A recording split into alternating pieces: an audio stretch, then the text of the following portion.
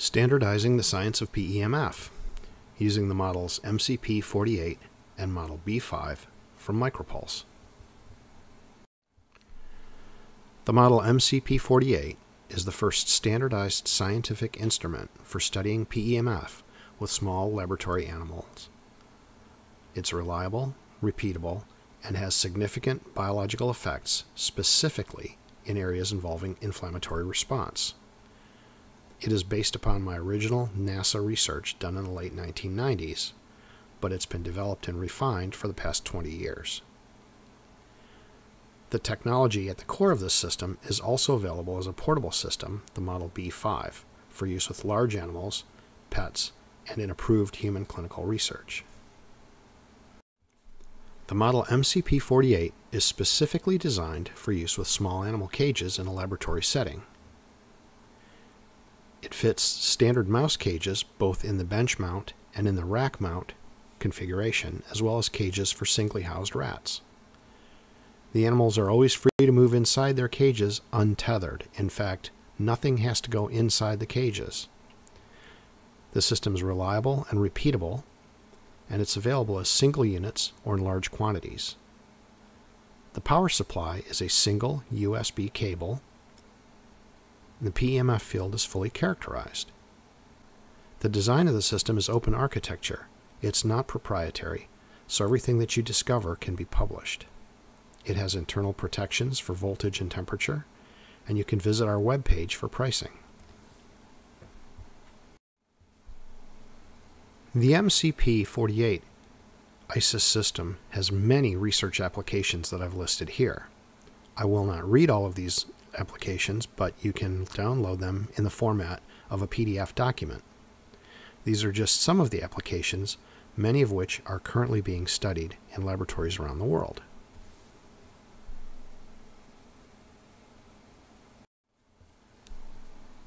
The biological effects are so broad, and the research topics are so wide-ranging, because at its core, this technology has been shown since the earliest studies at NASA to have significant impacts on gene expression.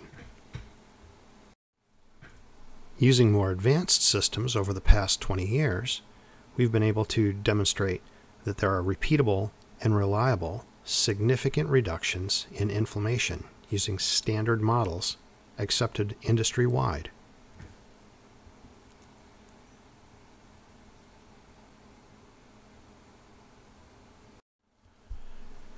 During the development of ICES technology, we have primarily focused on the large-scale clinical effects of ICES technology. However, in many of the studies, we have also included some amount of molecular signaling. We've found, over a range of studies, that certain large classes of molecules and signals are modulated by use of the ICES waveform. We found this in multiple privately funded studies, and we always detect significant changes when ICES technology is applied to living systems, but the underlying molecular mechanisms of this modulation remains open to detailed investigation.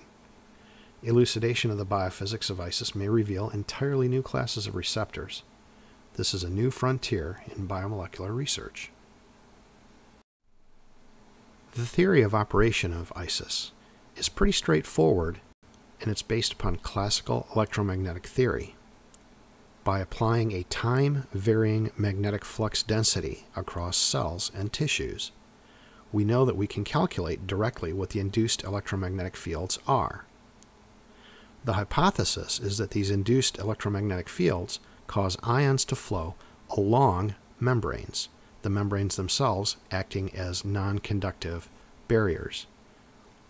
Our hypothesis is that cells respond to signals from paramembrane ion charge flux receptors, and that these receptors are not yet discovered. While we continue to study the molecular and biophysical mechanisms of ICES, the large-scale clinical effects are clear enough. This is indicated in this series of CT scans of a rabbit ulna that had a critical defect. The animals had been stimulated using ICES directly over the critical defect for 4 weeks.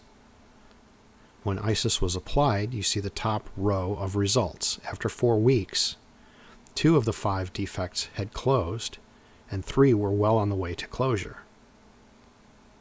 When the ICES signal was reduced in intensity, we would still see 2 of the critical defects beginning to close, with 1 showing no sign of closure. The bottom row of data shows the negative control, or sham, in which no ICES was used. All except for 1 of the critical defects remained unclosed. It's important to keep in mind that in research models, surgically induced critical defects are defects that are large enough that they are never supposed to heal. So it is reasonable to conclude that if you have an intervention that causes healing, that your intervention has done something over and above the normal healing response. By choosing the Micropulse MCP48, you will enjoy comprehensive technical and scientific support, which is always free of charge. We support the development and modification of these systems specifically to fit your facility and your experimental needs. We do require that these systems be used only in professional research facilities. These are not intended for home use. And any experiments must be approved by an animal use committee. However, we provide support for the development of animal use protocols and addenda. Exactly the same core technology is available in the Model B5, which is an entirely portable model that can be used for ambulatory research. This is for large animals, large pets, and humans in IRB-approved studies. The Model B5 uses the identical circuit board that's available in the MCP48, and this allows direct comparison of results from the laboratory to the clinic.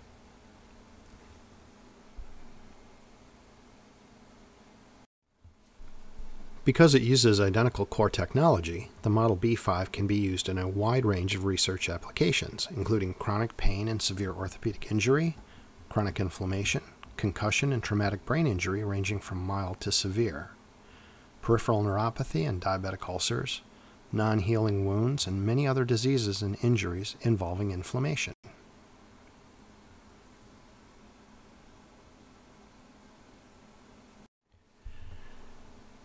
In a veterinarian-initiated clinical study, we were able to show the effect of ICES on feline kidney disease. Renal failure is the #1 cause of death in older cats. There was a comprehensive set of test data for this particular cat, which was about 10 years old.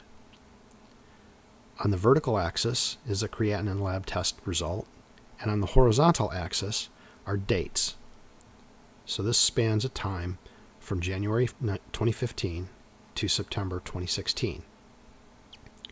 Initially, the creatinine level was extremely high, and with use of ICES over a several-month period, the level dropped from very high back into the good range. The owner of the cat discontinued use of ICES from May 15th until November of 2015, and the level of creatinine began to creep back to a dangerously high level. But before that happened, the veterinarian advised the cat owner to resume use of ICES. With the resumption of the use of ICES starting in December of 2015, the cat's creatinine level returned into the good range and continues to drop to better and better values. This is how this study was done. We've specifically designed a 2x2 coil array that can be used with small animals. It's very simple to use.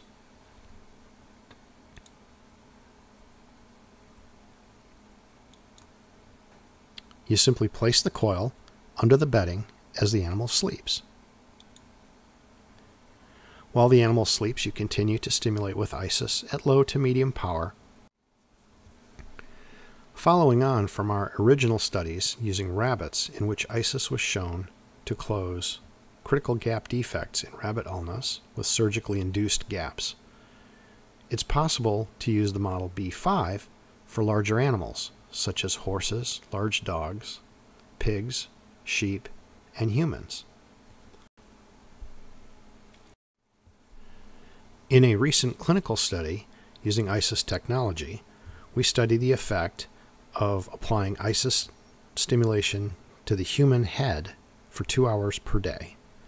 This was done in people who had mild to severe traumatic brain injury. In the upper left, you can see that pre-treatment, this person had a number of functional deficits that are indicated by the brown and red bars. After 5 months of treatment, these very same functions had returned almost entirely to 100% normal levels. In the lower left series of graphs, a person with severe dysfunction due to severe TBI was shown pre-treatment to have almost none of the normal functional capability of a human brain. Within 1 month of treatment, this very same person had recovered almost entirely to normal function. On the right, you can see summary data for all the people involved in the study. Pre-treatment, on average, there was about 30% function. After treatment of 1 to 2 months in general, the subjects had recovered up to 80% or more of normal brain function. You can access the full data set from this cortical metrics and micropulse traumatic brain injury pilot study in the PDF version of this presentation or from our webpage. Thank you for taking the time to review the scientific instruments available from micropulse to enable the controlled and standardized scientific study of PEMF. If you have technical or scientific questions, please contact me directly at the following email address.